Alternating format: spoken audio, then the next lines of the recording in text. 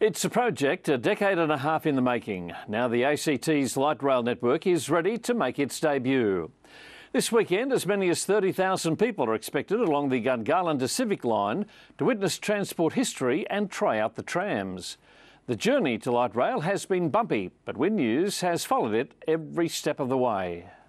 The light rail build has been as ambitious as it's been contentious. Many doubted it would ever happen. There's been a lot of community debate over a long time, but we committed to this project and we have delivered this project. A tram link was first floated as an idea in 1995, but it wasn't until the 2012 election momentum picked up. Now's the right time to put our money where our mouth is. Countless studies, motions and debates would finally translate into early designs and planning.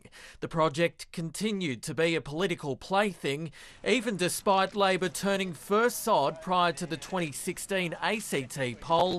The issue remained red hot. They've made it more difficult, they've made it more expensive, but the truth is this is a bad project. The entire campaign is really characterised by a positive vision versus a negative short-term oppositionist approach. Canberrans had made their minds up. We can confidently say that Canberra has voted for light rail. Canberra's gateway quickly transformed from being a tree-lined boulevard to a full-blown construction site. Once the politicians supported light rail, I think it was inevitable that we'd get it delivered. First tracks on the Civic to Gungahlin line were laid by October 2017. Later, the vehicles arrived, drivers were hired and trained, and testing began. 1,200 trees were returned to the cityscape.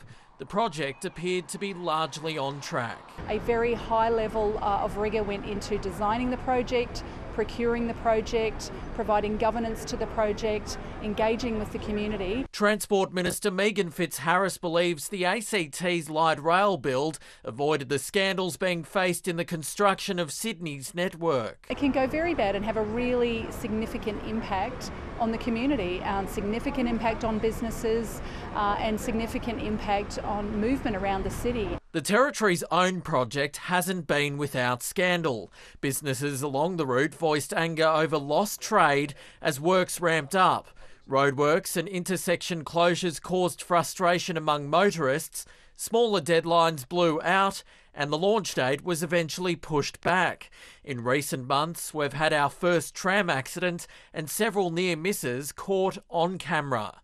The Greens, who were one of the driving forces behind light rail, believe the investment will soon pay dividends with reduced congestion and reliance on cars. People change their travel patterns, they take up new options of walking and cycling to stops, they'll move closer to the area. All these sort of things will drive an increase in public transport patronage. Some even predict that the Libs will stop opposing the infrastructure rollout as the focus moves to stage 2. I wouldn't be surprised if the Canberra Liberals said at the next election they were the best people able to deliver future stages of light rail. The first public services will start tomorrow, with major celebrations planned around Alinga Street and in the Gungahlin town centre. We are expecting potentially tens of thousands of Canberrans to join us, so please plan your day. Expect that there might be some queues. Michael Hammond, Win News. For more details about that light rail launch event and information on road closures, visit the Win News Canberra Facebook page.